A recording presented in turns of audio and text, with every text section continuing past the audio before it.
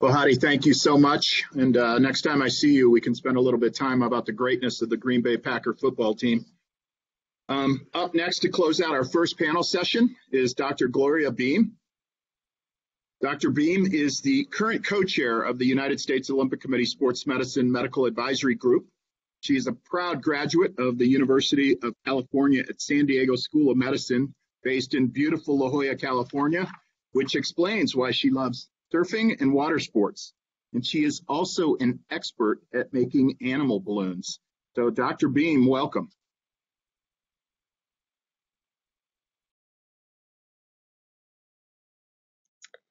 Thank you so much. And thank you, Dr. Philippon and Dr. Naban and the rest of the Steadman Philippon Research Institute, as well as the USOPC. It is truly an honor to address such an esteemed group of colleagues. So my talk is about suicide. What does that have to do with sports medicine and injury prevention? Well, around the world, the incidence of suicide is on the rise, but it's not just the lost or lonely that it affects.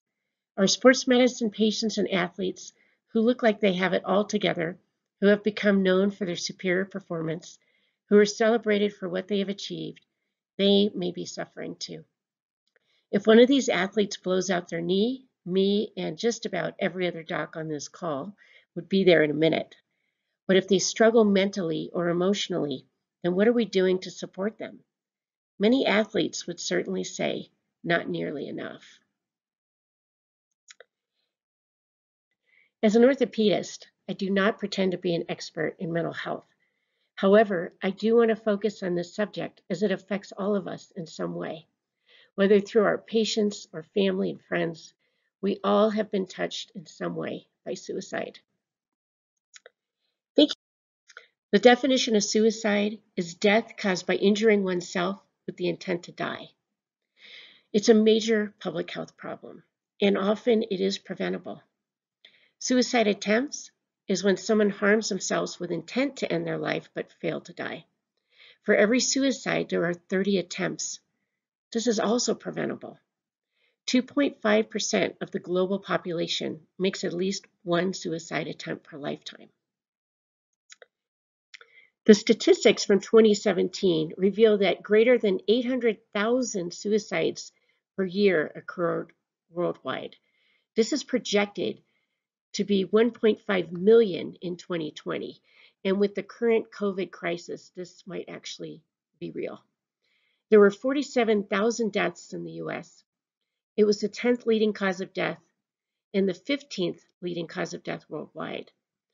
That's 120 suicides a day in this country, one every 11 minutes. 1.8% of all deaths in the US are from suicide. Some regions have higher rates than others. Southeast Asia has been the highest, yet Europe and the US are far greater than the global average. Thank you. In the US, 10.6 million seriously considered suicide. 3.2 million made a plan, 1.4 million attempted, 2 to 10% of adolescents attempted suicide. Females are more likely to attempt, and males are more likely to complete suicide. So what are the risks? Thank you so much.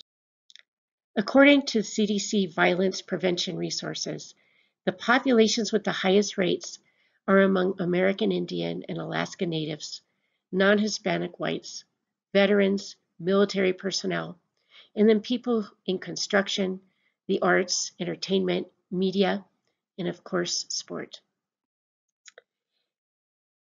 In Europe and the US, men are much more likely to commit suicide than women.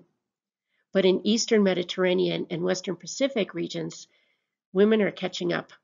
And this may be underestimated due to reporting issues. It's often misclassified or underreported due to taboo. Boys with previous suicide attempts have a 30-fold increase in suicide risk compared to boys with no history of suicide attempts. Girls have a 3-fold increase. Other risk factors include family history, people who have experienced violence, social isolation, economic hardship, mental health problems, alcohol and substance abuse, and lack of easy access to healthcare. Other risk factors include too many stressors such as school, sport, and other activities. And then in athletes with high expectations from parents, coaches, teams, and peers. Other stresses including school problems, which accounts for 14% of suicides, drifting between school and jobs, acute conflicts with parental figures, 40% of suicides, other bullying, cyberbullying, mental, physical, and sexual abuse, as well as disciplinary trouble, most commonly with substance abuse. And then finally, personal loss. 1/5 of youth suicides are due to some type of personal loss, whether it's relationship breakups, death of a close family member or close friend, peer rejection, job loss, and athletes' inability to compete. Thank you. Mental health disorders are found to contribute between 47 and 74% of suicide risk. 90% have suffered from at least one mental disorder, 15% with major depression, and 25% untreated bipolars, substance abuse, eating disorders, and schizophrenia. So what are the warning signs? Following a loss or painful event, talking about suicide, threatening suicide, looking for means to harm oneself, sudden changes in mood or behavior, feeling hopeless, escalating use of alcohol or drugs, altered sleeping or eating habits, engaging in risky behaviors, saying permanent goodbyes to loved ones, giving away personal belongings, distancing themselves, and preoccupation with death, dying, or violence. Thank you so much. What are the consequences of suicide? Well, it affects the health of others in the community. Shock, guilt, anger, depression can affect all of us. The economic toll on society, $70 billion a year. Consequences of attempted suicide, serious injuries, long-term effects on health, increases risk of another suicide attempt. This is a big one. And then depression, other mental health problems, and even respiratory problems. Now let's talk about suicide in athletes. Suicide risk in athletes. Extreme aggression can be turned inward. Sound body, not always synonymous with sound mind. Even the athletes who are not quitters may contemplate suicide. Beim in 2005 revealed over a 34-year period, 71 athletes who had either contemplated, attempted, or completed suicide. 66 did complete. Among risk factors that appeared to have a major influence were injury, psychosocial stressors, the pressure to win, substance abuse, retirement, Axis 1 psychopathology, and anabolic steroid use. Other factors are seen here as well. Post-concussive syndrome is a potential etiology. There's 1.5 million high school football players per year, 250,000 concussions per season, and this is likely underreported. Depression, anxiety, panic disorder, ADHD, substance abuse, PTSD, and psychosis can all occur after a concussion. There is 3 times the normal rate of suicide with these diagnoses. Thank you. Bipolar, ADHD, depression, eating disorders, these are all part of the possible etiology for suicide. The mortality rate in anorexia is 9 to 12%. 1/3 of these are from suicide. Gymnast Christy Henrik just missed the 1988 Olympics. She weighed 60 pounds at her death at age 22. As compared to age-matched heterosexuals, homosexuals between the age of 15 and 24 had a 2 to 3 times increased risk of suicide. Greg Louganis had 3 suicide attempts prior to age 18 due to being teased from the sports that he enjoyed doing. Thank you so much. The NCAA includes 450,000 athletes per year. Over a 9-year period, RAL found 35 cases out of 477 student-athlete deaths. That's 7.3%. The rate is lower than the general and collegiate population, and this may confer a protective effect against suicide for college athletes. Males are significantly at higher risk than females, and football athletes are at greatest risk as well. Injury or inability to compete increases risk of depression and suicidal behavior. There was a cross-sectional anonymous online survey done by the Australian Institute of Sport in 17-year-olds and older. They looked at psychological distress, probable caseness, which is mental health symptoms that would usually warrant a need for care by a healthcare professional, risky alcohol consumption, body weight and shape dissatisfaction, self-esteem, life satisfaction, and a gambling problem. Compared to general community peers, athletes were significantly more likely to report psychological distress and had higher probable caseness. Conversely, alcohol, gambling, body dissatisfaction were all lower in athletes, and the athletes also showed higher self-esteem and life satisfaction.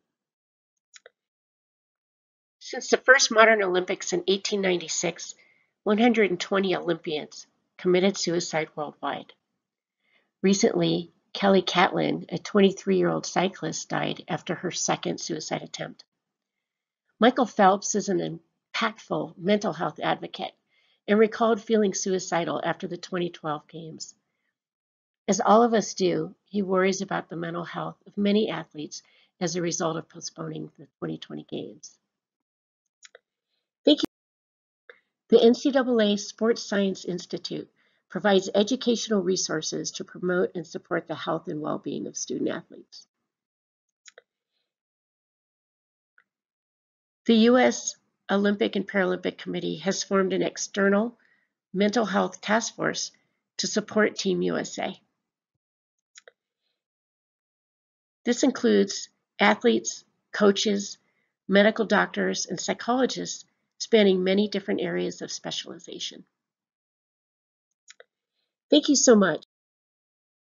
Recent publications in our field signals the growing interest in the support of athletes' mental health as well. Mental health resources, including trained mental health professionals, mental health officers, IOC mental health assessment tools, mental health emergency action plans, internal working groups, telehealth, mental health training for staff, athletes, coaches, and families, athlete support webinars, as well as peer-to-peer support groups are available. The more we are aware of them, the better we can help support our athletes. Protective factors serve as a buffer against certain risk factors. We need to work together to identify and manage these risks. We need to strengthen access and delivery of care, help create protective environments and stable living situations, help promote connectedness with family and community support, teach coping and problem-solving skills, identify and support at-risk individuals, and reduce harms and prevent future risks. Thank you so much. My hope is that this brief talk and others like it will bring more attention to behavioral health, help destigmatize it, and attract resources so that we as a medical community will be able to do better in protecting the health and the lives of these, our patients. Let's also remember that Mental Health Awareness Month begins Friday. Thank you again for this amazing opportunity. I'm really honored to be a part of this esteemed panel, and thank you for your attention.